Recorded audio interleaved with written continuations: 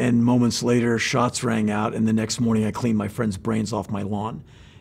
Back in 1981, a very young Henry Rollins stormed the stage of the legendary punk band Black Flag. He took the mic, and the rest is history. He blew the band away, they made him lead singer, he quit his job at an ice cream store, and he hasn't looked back. Whatever Henry Rollins does, the dude does it hardcore. Music, acting, he's written over 25 books, he's an anti-racism campaigner, a journalist. He travels the world speaking, no family, no partner, but where does the drive for all of it come from? Can I just say, Henry Rollins, welcome to the show. Thank you very much. You once said in an interview that your life is paranoia and fear and you're just trying to not get hit. Yeah. Is that still true? Yeah. Anger and fear of failure drives me. Paranoia of things going wrong around me drives me. I am driven by a lot of really kind of ugly anger. And so I have a lot of that in me, and it comes from a father who was terrifying and teachers who yelled at me, told me I'd never be anything. And so I descend from the sky and land on things really hard. And I go at everything with that amount of fury. And I'm not saying I'm going to hit anybody, and I'm not mad at you. I'm quite happy to be here with you and answer any question to the best of my ability. But I go at everything like, you think I can't? Hey, you want to try acting? Yeah, I'll try acting. Can you act? No.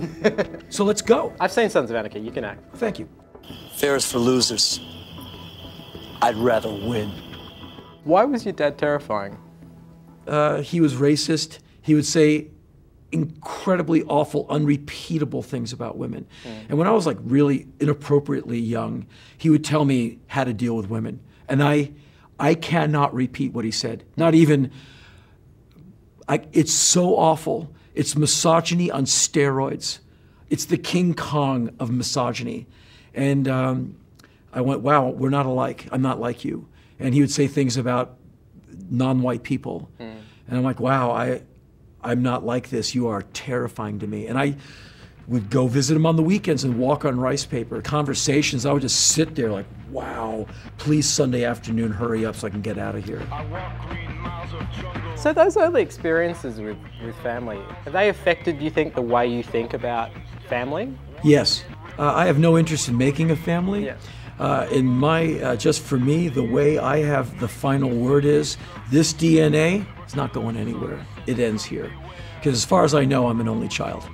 As far as the combination of their DNA, Iris and Paul, it's never going forward because it ends here. And I'm not having any kids. That's just not going to happen. So you think you're gonna live your life alone, in darkness and seclusion? See, some people find that very sad. Well, let's get him a box of Kleenex.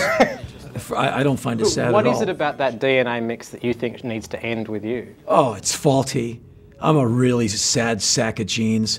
I have my father's really uncontrollable anger. And it's really awful. And I've gotten better at curbing it, but man, it comes up out of nowhere, and it's not cool. Not like I'm, hitting women or kicking dogs. I don't have that. I just, out of nowhere, it just comes up. I'm like, wow, whoa, go back into your cave. And you're worried about passing that on? Oh, hell yeah. I would never inflict an innocent person with this. No way. Do you know, it is possible to produce children and improve But upon you roll the dice. Because I'm a lot like my dad. The more unenviable aspects of me, of which there are many, it's all from him.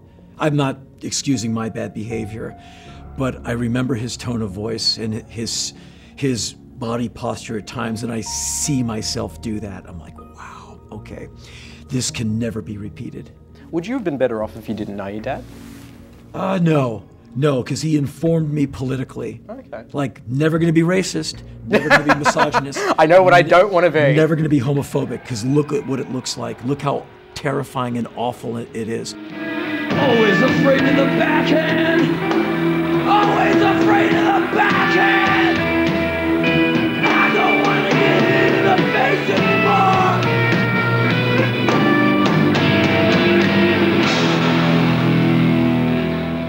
Was there a moment when death became real for you? Yeah. When I had a gun to my head and moments later shots rang out, and the next morning I cleaned my friend's brains off my lawn when my friend was killed near me. And that's when death was very, very real. It's never left me.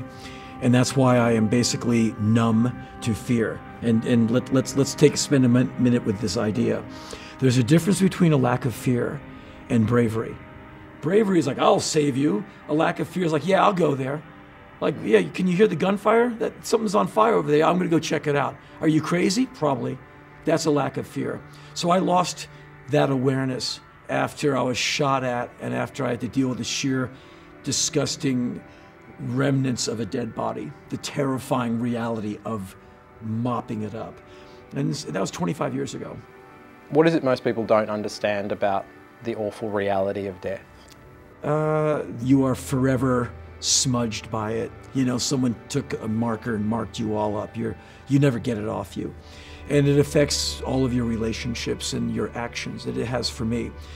I am now a more hollow and kind of disconnected person after that. It's human relationships are difficult, and part of that is from that event. It's awful, and it remains so. I think of my friend every day. I can't not. Unable to express the pain of your distress, you withdraw deeper inside it. Hey, do you spend more time thinking about the future or the past? The future. Why is that? Because I want it. Because the past holds all of your mistakes and humiliations. The future holds whatever you can make it. And so the past has already been determined. And it also holds all your victories and all your accomplishments. But all the bad stuff is there too, so why dwell? Learn from it and move on. Don't ignore it and don't say it didn't happen. Don't deny it. But you don't have to dwell in it and be miserable. That happens enough to us adults already. You see someone from your past, you're like, oh, it still hurts. But the future's ready for you to not make those mistakes and to make it great. Now that I have less future than I do past, I seek to make, because I'm well over the 50-yard line of mortality at 55. You know, there's no way I'm getting 110 out of this. I don't know. You never know. You seem pretty energetic. Thank I'm you. sad. Well, it might just burn me out. But knowing I have less in front of me than behind me, why not be cool with it? I'm going to die soon. Like, oh, look, you got some time left. Rock out. Like make it amazing. Where the past has been done. Henry Rollins, I literally could sit here and talk to you forever, but I think you might need to go do some other interviews. Okay. It Well, was thank an absolute pleasure talking to you. Thanks for your time. No problem.